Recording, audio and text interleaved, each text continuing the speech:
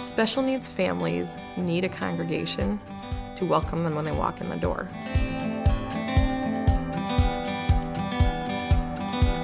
We had a meeting talking to some parents about what it was that they actually needed. And they said that once their children graduated, they completely lost their social circles, they lost their therapies, they lost everything that was their day-to-day routine and all the ways that they could interact with people, and they started sitting at home alone while parents were at work. We started a weekday ministry where adults could come and socialize.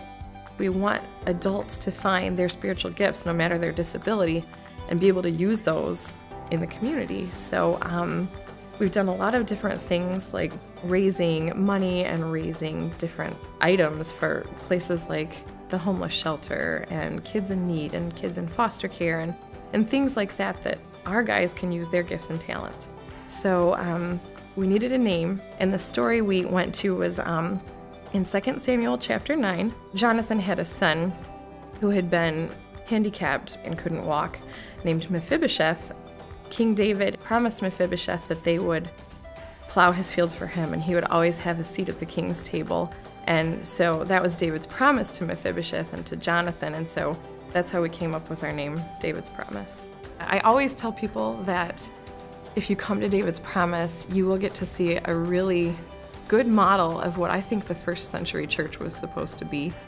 And one example I think of is we had a gentleman and his mom join us a couple years ago. And his mom shared with me that his dad had just passed away, and it was just the two of them. Just like our group always does, they came in and everybody hugged him and said, "Oh, we're so glad you're here," and stuff. And afterward, after our 2.5-hour program, I came up to him and I said, "Do you think that you guys would like to come back?" And he said, "We haven't had very much family, and we've lost a lot of our family, and you guys are my new family after one time coming."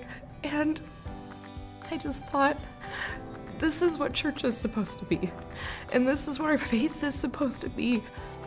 I just thought, we've put in, as volunteers and staff, so much time into hoping we can make these connections and everything, and they don't need us for these connections.